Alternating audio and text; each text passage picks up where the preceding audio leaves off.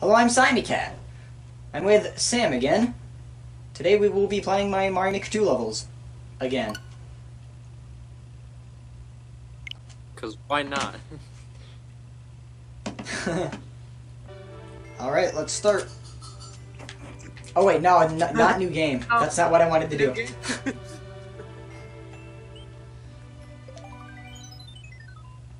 So this is 4-1, Slip Sliding Away Again. The title is a reference to Super Mario 64.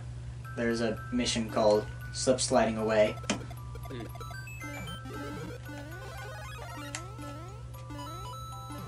So this level, I don't really have much to say about this video.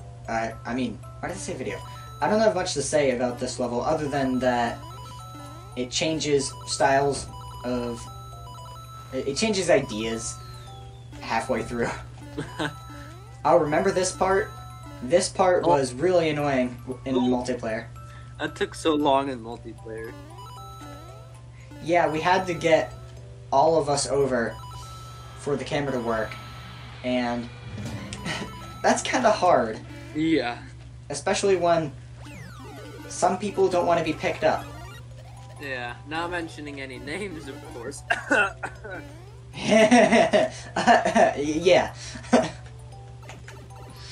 I don't think anyone knows there's a Buzzy Beetle helmet up there, which protects you against these icicles. I swear I did not put that in there because I could not beat my own level. Question is, was he being sarcastic when he said that? I guess we'll never know.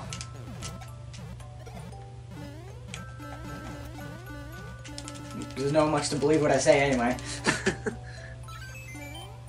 So I guess it's up to interpretation. And here is, of course, the snake block segment. So, have you beaten it without the helmet before? Yes. I have. Because there are sometimes that I've lost it immediately.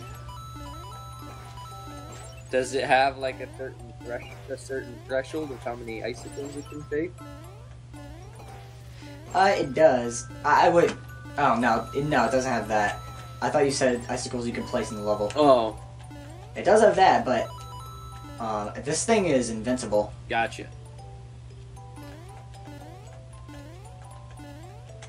Pretty much. Alright, can I get this 50 coin? Nice.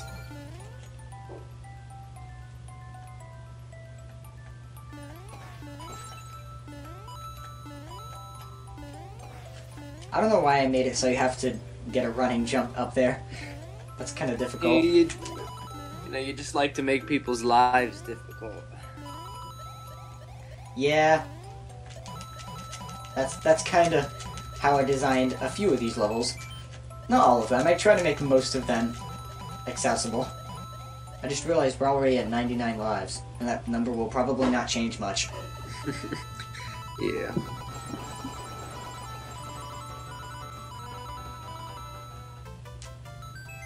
I like how that automatically gets you the 1-up every single time. Yeah.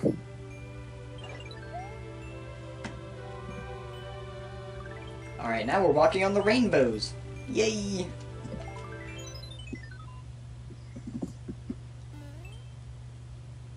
Bullet Bill Blaster Barrage. A lot of bees. It just felt like alliteration, I guess, that day. I mean, that's how I try to name all my levels.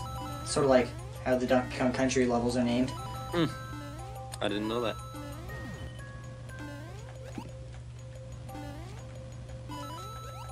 Alliteration is much easier than rhyme. Yeah.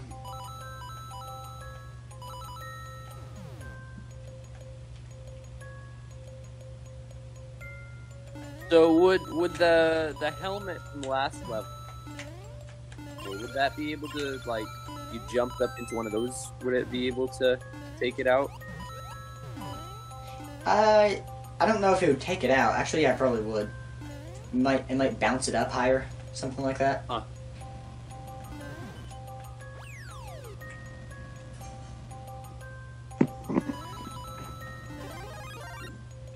What are the? I like how the airship looks red at night in SMB1. Yeah.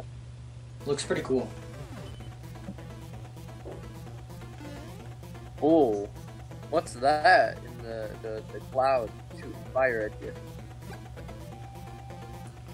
Those are Lakitu clouds with Bowser Jr. and some Bonzib, or no, homing bullet bill blasters in them.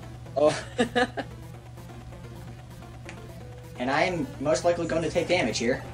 Yep.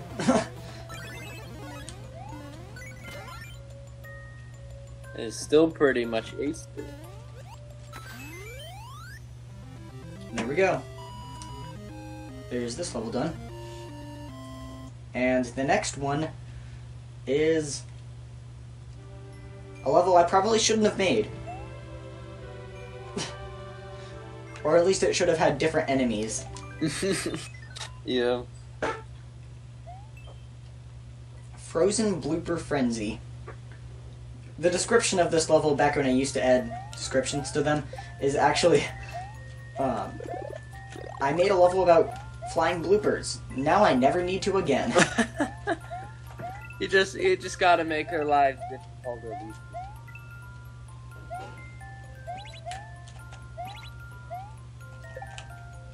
I wonder if anyone has actually tried to make sense of why bloopers fly now. Yeah.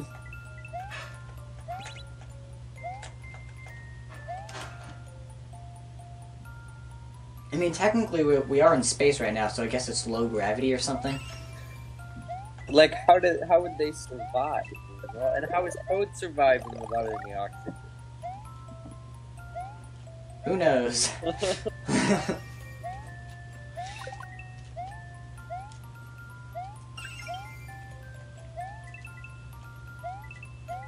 We should put Frosted Donut Land... Oh, no. We should put Siberia, the land of frosted donuts, on a t-shirt. Yeah.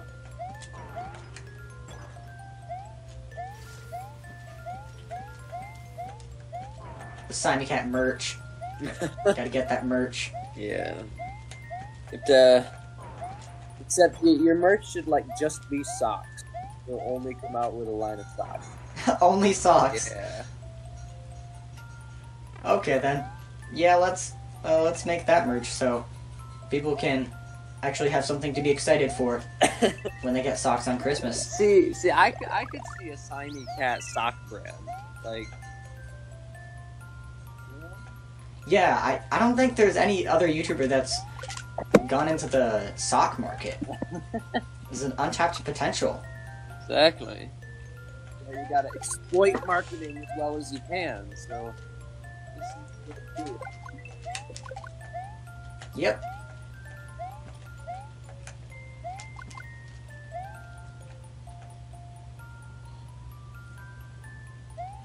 Remember, in this part of the level when someone could not get up this platform and we were just looking directly upwards and then when they died and the camera scrolled up, there were a bunch of bloopers up there that landed directly on us. Yeah. I still have a video of that. Nice.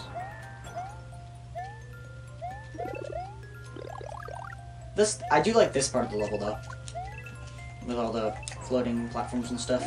Yeah, a lot of detail, a lot of different ways you can go. That blooper has a key, and if you stand on this icicle, you can go inside this key door. Ooh. He's giving us his secrets. Yeah. I'm basically teaching you how to find pretty much every secret in this entire game.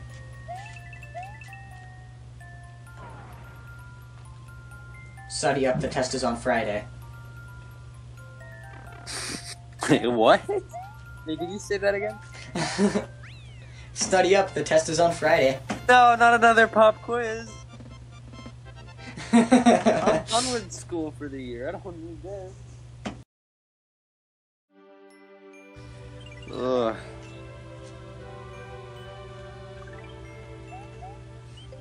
Like, I got 2 months of. I just realized that I'm not gonna waste it with other stuff. I just realized that's a quote from my video, or one of my videos. I'm quoting myself and not even realizing it. You're just that popular. You quote yourself. Exactly.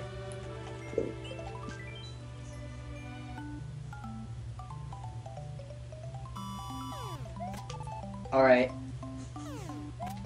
Once I got perfect on this, and once I failed this, and once I got a pretty okay rating on this. Got that well, one. Oh no!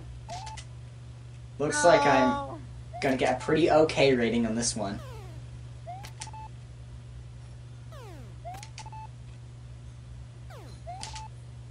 Or I fail. It's okay, there's 4 worlds left.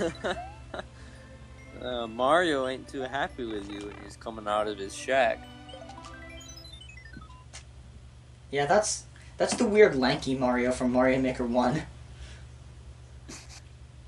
Mario grew like 3. The Mario Maker series has these weird, unexplainable things like the lanky Mario that are just thrown in just because. I like it when Nintendo has fun with stuff like that. Yes.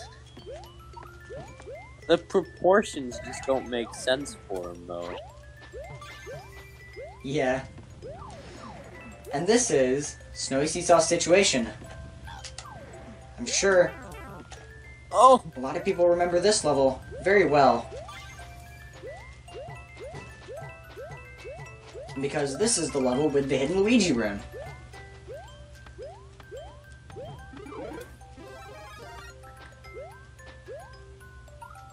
Oh. I don't know why I tried to get that without the propeller suit. Alright, so for those who... That Koopa just jumped off the edge. That's not sending a good message. Well, gotta go get another Koopa. So for those of you... No! Wow. Oh. I was... Out of all things that could have happened there, I was not expecting that. Too fast for your own good. For those of you who don't know, this is how you get it. First try. Nice. Do the Koopas like respawn the ones behind you so you can kind of get infinite? Yes, they do.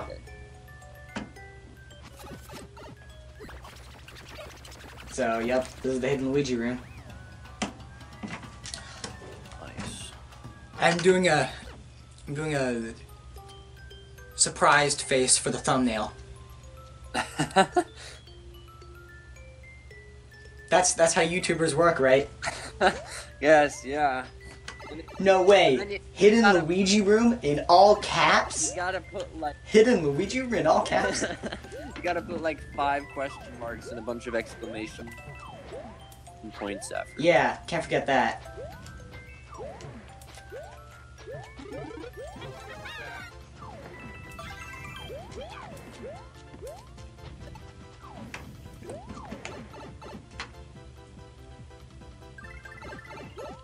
Then there's this part of the level, which feels very different from the other part because it doesn't have a ceiling. It's crazy how much a ceiling can change the feel of a Mario Maker level. Yeah.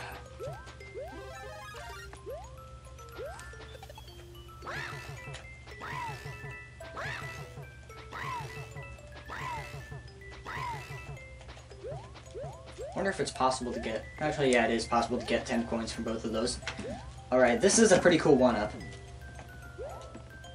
You ground pound that seesaw to get the piranha plant out of the way.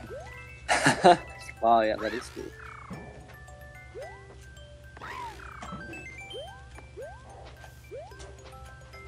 Oh no. Well.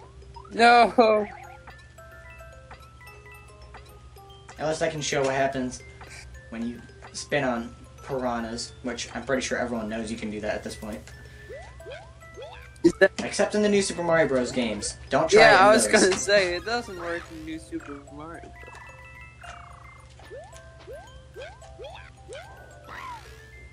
Don't try it at home. You have to try it not at home.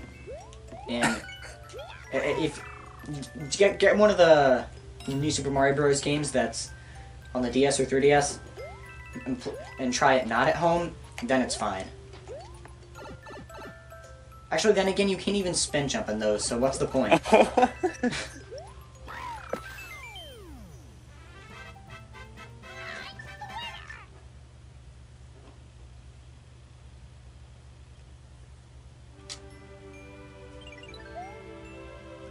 Alright, now we got the third and last airship level. This is kind of similar to the first one.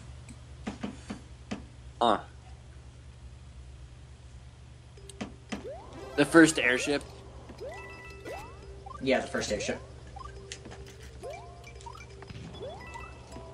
Except instead of other enemies, I forget exactly what it is, we have Mecha Koopas that shoot homing bullets at you.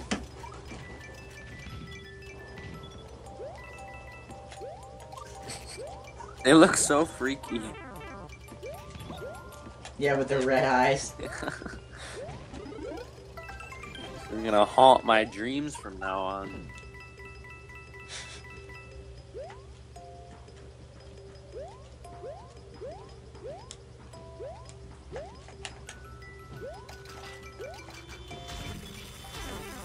Whoops. Uh-oh. In between a rock and a hard place right now. Yeah, that didn't work. I think I need to make them go on a different cycle. But the scariest thing in any Mario game is definitely the River Twigs bed from Super Paper Mario. That freaked me out as a kid.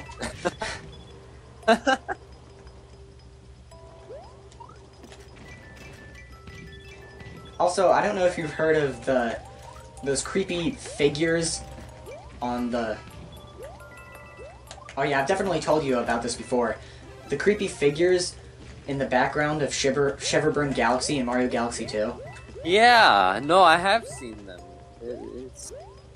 Ugh. I don't think we still know any sort of reason that was put there. Did they just want to scare kids or something? I mean, maybe. Sometimes people leave jokes left over in the game.